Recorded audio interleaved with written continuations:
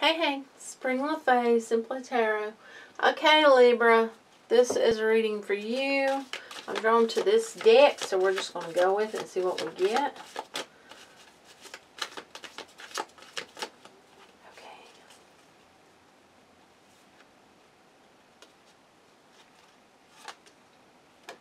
Got Oath, and we've got Deceit. So, Libra. Whew. We've also on the bottom got Chaos, and I'm feeling it. So, taking an oath, made an oath to someone, and there's deceit.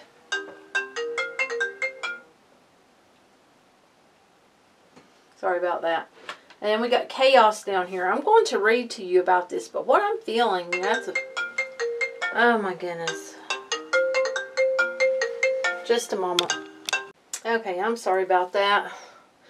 Somebody with the wrong number. Okay, it looks to me like, okay, what I'm feeling, if I look at it, I see oath, and I see deceit, and I see chaos. So that's like someone taking an oath, and, you know, there's a lot of deceit there. That could be a marriage, and you're feeling like there's deceit in it, or getting into a relationship that you take very seriously. You know, you made an oath to a relationship to make it work, and then there's deceit, causing chaos. Now that could be.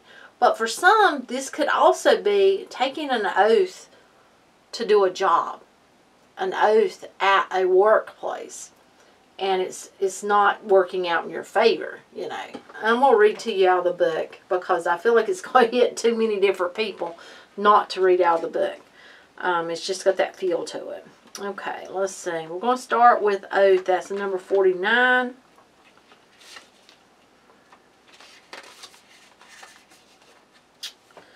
Okay, let's see.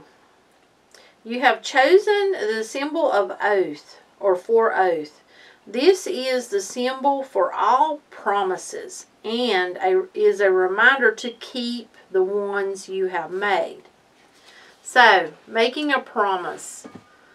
An oath is never made lightly, nor in jest. Promises are meant to be honored. When you choose this symbol, perhaps it's time to look at how you have made your promises. Have you crossed your fingers behind your back, relinquishing the magic that binds you to your oath? Has anyone broken his or her promise to you? Let the person go. Don't hold on if someone refuses to be honorable. You don't want this person in your life. For now, the most important promise you can make to yourself. Promise to be kind, loving, honorable, and good. Do no harm. To belong to, yeah. And, you know, this has got this feel of karma here. So if you're in a relationship and, you know, well, that just basically told it, you know, or even at work. I mean, that's not, if you're having put up with, walk on eggshells and put up with crap, then maybe you need to be looking somewhere else for a different job. Okay, number 38, deceit. Okay, let's see what we got for that one. See? Okay. When you choose the symbol of deceit, be very careful about your motives in making your choices. So,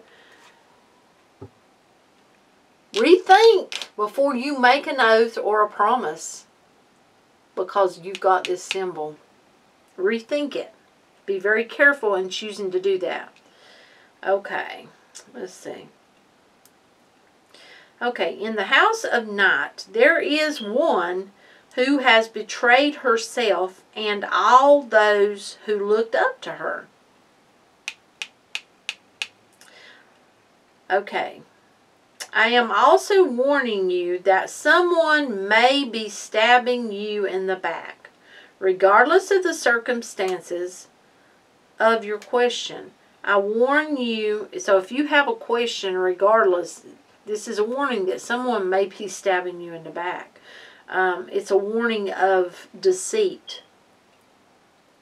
You know, there will be a price to pay for betrayal in all forms. And that takes me back to the karma, you know.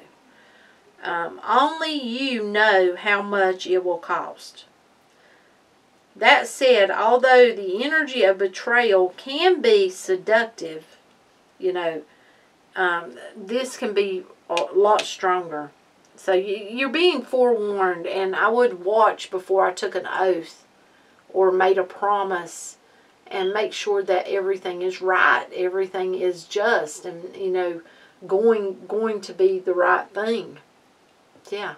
And watch if anyone's promising you anything. Okay, number 9, chaos.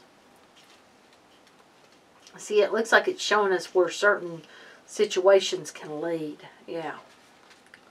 Okay. A storm is brewing, and misunderstandings are all too common as chaos swirls around your life right now. Okay. You have nothing to fear. You know, higher power is with you.